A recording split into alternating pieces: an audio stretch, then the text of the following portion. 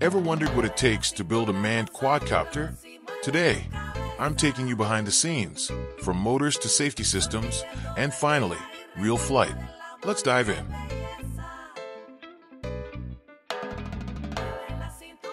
First, the propulsion system. We're using BLDC motors, the perfect combo of power and efficiency. For a manned quadcopter, we need motors that can lift 300 to 500 pounds. That means picking the right motor size, propellers, and a battery that keeps us airborne for 20 to 30 minutes. Every component here affects performance. Get it wrong, and you won't even lift off.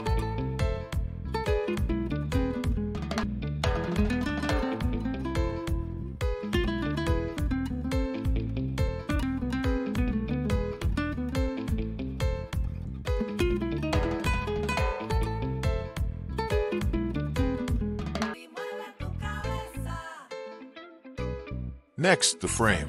It has to be lightweight but bulletproof. Carbon fiber is our choice. Strong, light, and vibration resistant. Weight distribution is critical. Using center of gravity calculations, we ensure the quadcopter stays balanced, even as the pilot shifts weight and the battery drains. Balance isn't just important, it's life or death at 100 feet in the air.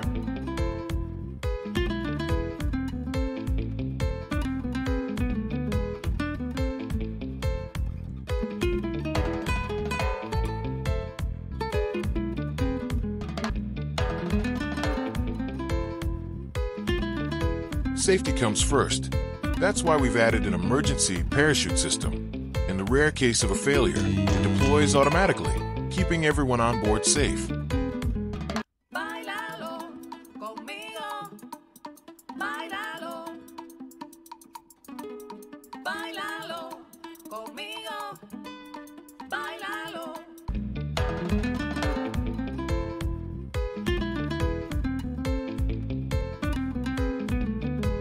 Now for tuning.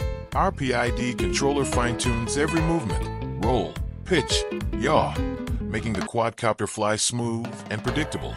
We start in simulation mode, testing every maneuver before taking off.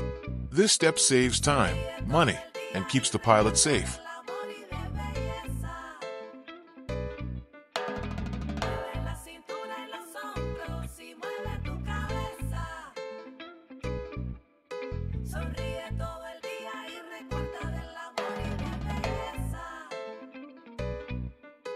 Finally, it's real-world testing. Hovering, taking off, precise maneuvers, now with a human on board. This is where months of design, calculation, and simulation come to life.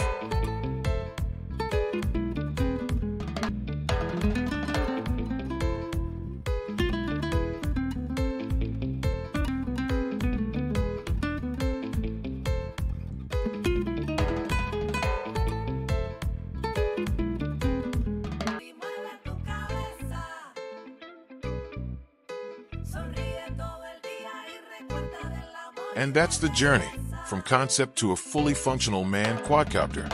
If you want more behind-the-scenes footage and engineering breakdowns, subscribe and hit the bell. The sky isn't the limit, it's just a starting line. Let's push boundaries together.